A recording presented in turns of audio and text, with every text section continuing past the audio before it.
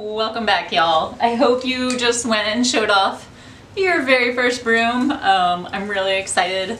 Can't wait to see them. Please tag me on the social media things. So next, we're gonna make this.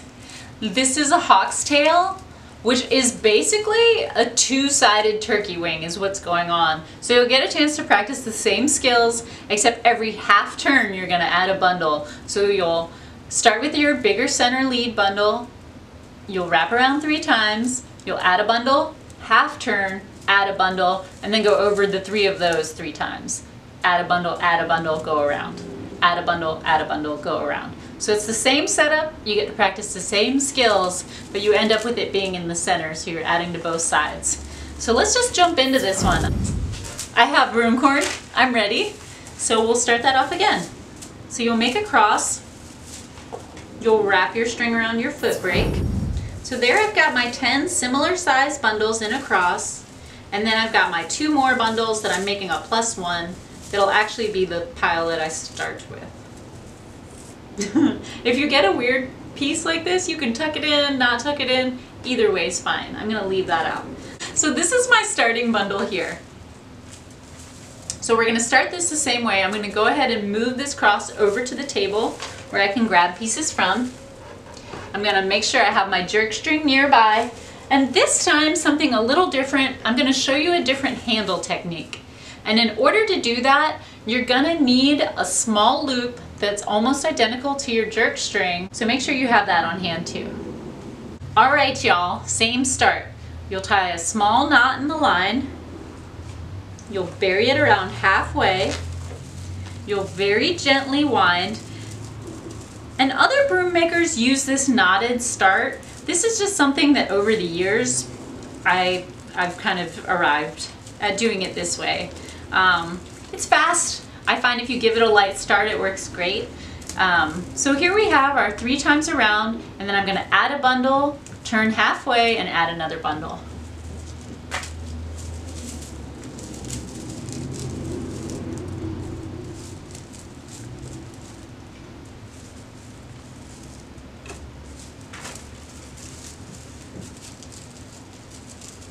And this bundle in the front feels a little big to me, so I'm actually going to take a little bit out of it.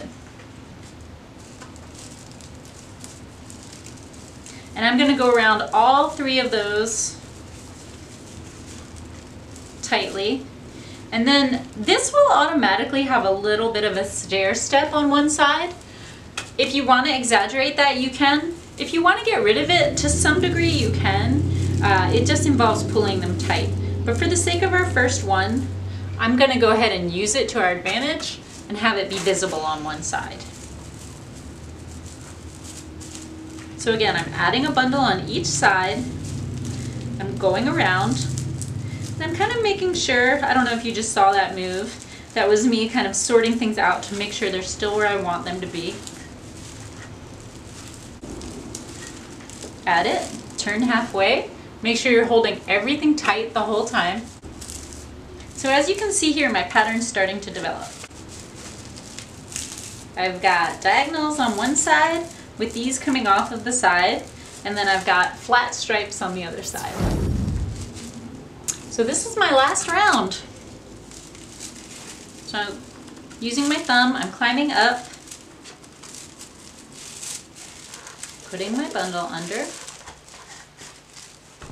putting my second bundle under, and this time before I add my loop, my handle, I'm actually going to tie this broom off. So what I'm going to do is I'm going to go ahead and take my jerk string underneath, and I'm going to make a solid band as if I'm completely tying this off, because I am actually going to completely tie off this broom. And then I'm going to use my thumb to hold that string tight, trim this loose line, put it through the eye here, switch thumb so that's held tight while I pull the line underneath. Great. And then now I'm going to show you how to add a handle with a different technique. So this is my handle here. It's going to be kind of a short handle. And then I'm going to take my broom, and I want it to sit on the wall this way. So I'm going to take my broom, turn it sideways, split the broom horn in half. And some of you know I use a sawed-off butcher knife to do this as kind of like a big cleaver when I do this on my own at my table. But for your first one, this will work great. Pull that down low into the broom. So I made sure to put the knot itself into the broom. So all that's visible of the handle is just the string. So there's no knot visible. And then I'm gonna essentially start another broom and just make a band above that. I'm gonna put a knot in the line here. I'm gonna tuck that in to my broom horn here.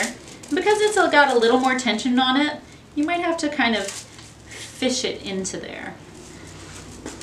This time though, I'm gonna start my jerk string from the very beginning. So I like to put if I have 2 jerk strings in one broom, I like to make sure any overlap, any beginnings, any tails, all happen in the same line.